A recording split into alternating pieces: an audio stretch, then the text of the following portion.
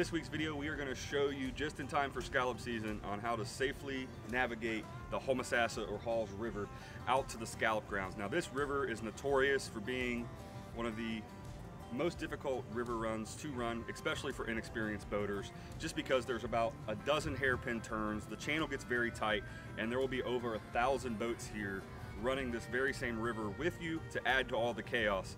So taking your time to learn these waters, to learn the channel, and just ease your way out is going to make sure that you're going to be able to enjoy your time. Today's video, I'm going to show you guys how I go out the channel and give you guys some pointers along the way, and I'm going to show you some areas to watch out for, so that way you can have a safe, fun boating day out here in Homosassa taking your family scalloping. Now we're coming up on a sign right here that's going to allow us to go 25 miles an hour, and we're going to be able to run this for a good little ways.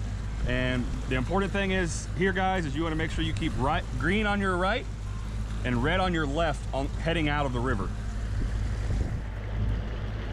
So as you can see, there's a red marker coming up right here. I'm going to keep the green to my right, and I'm going to keep this red to my left, and that's how you want to run this channel all the way out. So here we go, we're getting on plane. We are about to be to the scalloping grounds in about 20 minutes.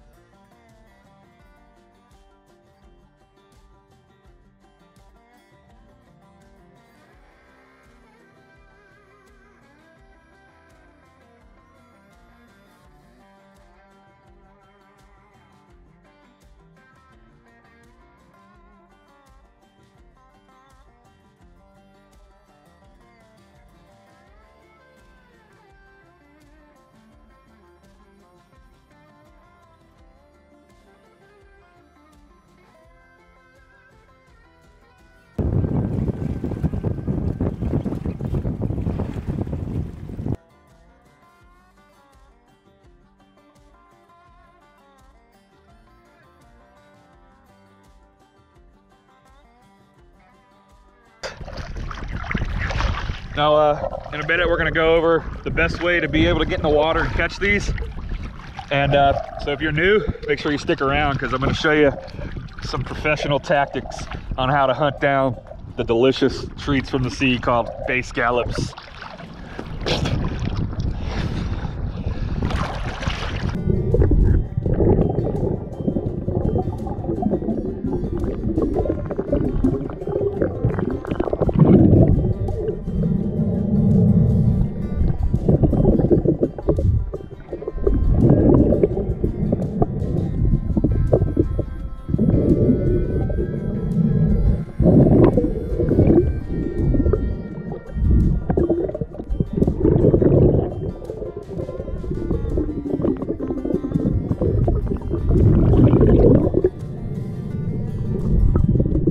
There's a fine ass girl on that boat.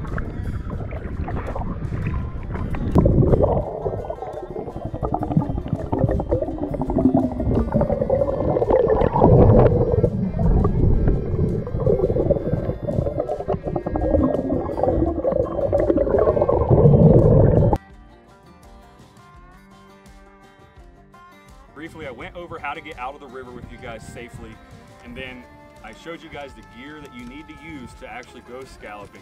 But now I'm going to go a little bit more in depth and show you guys kind of like my methodology to go and catch scallops, which is like you can do whatever you want. You can go out there and you can just go out towards the boats, but I've been doing this my whole life. And pretty much what I do is I go out there, we go into like 3 or 4 foot, and I have some like historical spots that we go to. So we started out there, and we were in like 3 to 4 foot of water. As the tide started moving, I really prefer to go out there when the tide just starts moving, or when it's switching. And I think that the scallops are feeding a little bit more, so they open up and they're easier to see. But so what I do, once I got my goggles and my fins and my snorkel on and my bag, I'll hop in the water and I'll just swim around, and I'll actually work very methodically. But what I mean by that is I will actually work like a grid line. So instead of just like swimming around like randomly like everyone that is around me right now did all day today, is I actually like will make a box, and I will like swim in, left, right, up, down, up in that same box until I think I've caught all the scallops in that area, and then I'll move to a new quadrant. So if you could just imagine making little quadrants in your area around your boat, and then if you do that and you do it very methodically, you'll actually catch more scallops and you'll see more scallops. So that's a little pro tip right there, and that's why I got so many of these in a very short amount of time. And scalloping is pretty good this year from what I've seen so far. I've been running trips. I got trips coming the next few days, but we're about to head in.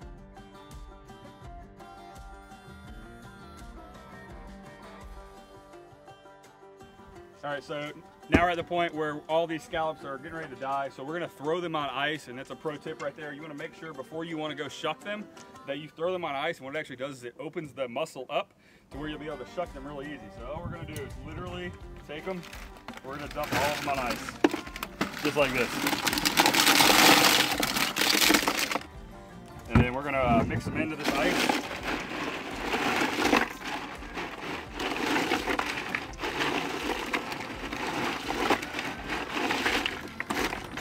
When you get to the spring, you will see that instead of these shells being closed, they'll be opened up a little bit, and then we can just take our shucker and we'll be able to clean them out real easily, and these things will be ready to eat. So we're gonna head home, have a really good dinner.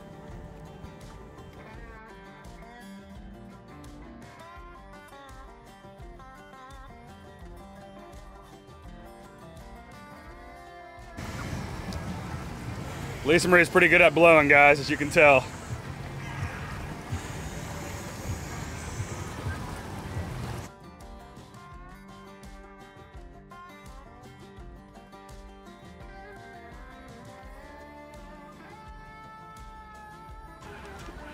All right, so as you can see, the ice opened up this scallop, and you're gonna take your scallop shucker, and you're gonna run it down the edge of the one side of the shell, which will then allow it to open up in half, just like this.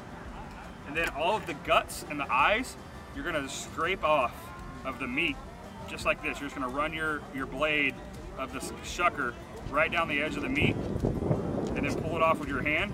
You're gonna be left with just the guts in one hand, and the scallop meat in the other, and then you're just gonna run your shucker over the meat just like that, and that's what you're left with. And it's delicious. You can eat it. You can actually eat it raw. It's actually really good to eat. So we're gonna get the rest of these done just like that, and then we're gonna take it home and we're gonna show you guys what we're gonna make out of it. We haven't quite decided if we're gonna fry them up, cook them, how we're gonna cook them yet, but we'll let you know here shortly, and we're looking forward to showing you guys the finished product.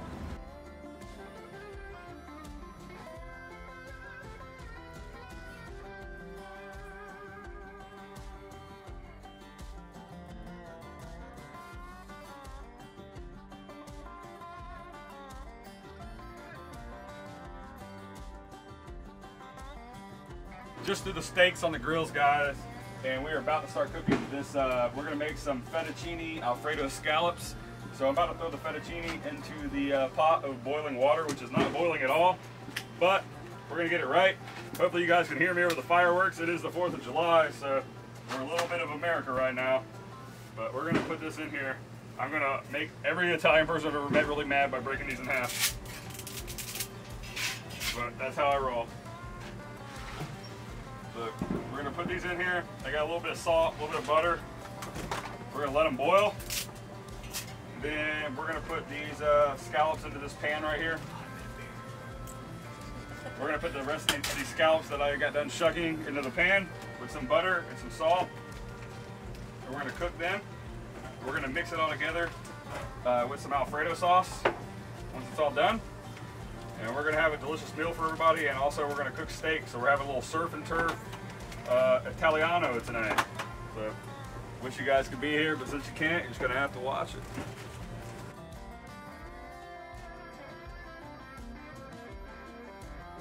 So we got the Alfredo mixing with the scallop. We're gonna cook this up. We got the steaks on the grill. We got the noodles boiling. I think we're about to have a pretty delicious meal here pretty soon. Everybody's pretty excited. When's the last time you had some fresh scallops, bro? You don't even know? No. Do you like scallops? I don't know. Do you like hot dogs or steaks? Hot dogs? Steak? Steak. Steak is the right answer. Yeah, get this kid on his steak hype.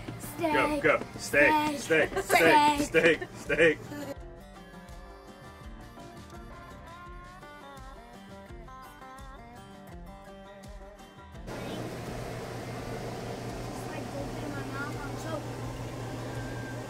But at least you'll be famous. Tens of people will watch you.